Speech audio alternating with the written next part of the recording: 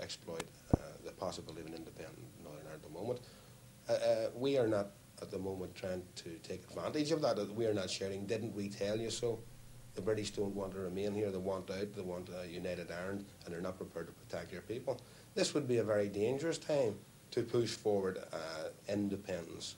We are talking about the Ulsterisation of the situation, to build an Ulster nation with a common identity between Ulster Protestant and Ulster Catholic, which eventually will bring about the independence of Ulster.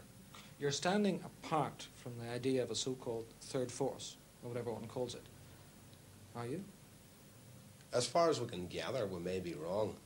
This third force appears to be to take the form of a sort of a B special unit that was. And if it's an unwanted force hanging on the coattails of the present security forces, I don't see it being any danger to the Provisional IRA or INLA. In fact, it will provide, from their point of view, more legitimate propaganda targets than members of the UDR and the RUC. Does the UDA foresee taking no part whatsoever in the present upsurge of protest and activity, and perhaps what may emerge out of it, the setting up of a security network whatsoever? Or do they have some plan that we haven't heard about yet to take to the streets or do something in a paramilitary fashion? We have been involved in almost every parade and rally and protest over the last 13 years on the Loyalist side.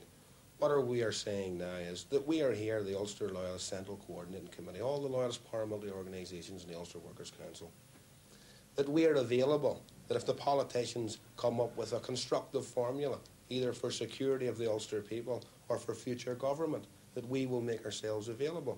But we will not fall in behind a particular leader, political leader, or a particular party. We will fall in behind a unified front of all the leaders and all the parties. Do you believe that the leaders can form a unified front? If they cannot, there's no future for the Ulster people. It is certainly possible, but so long as everybody wants publicity,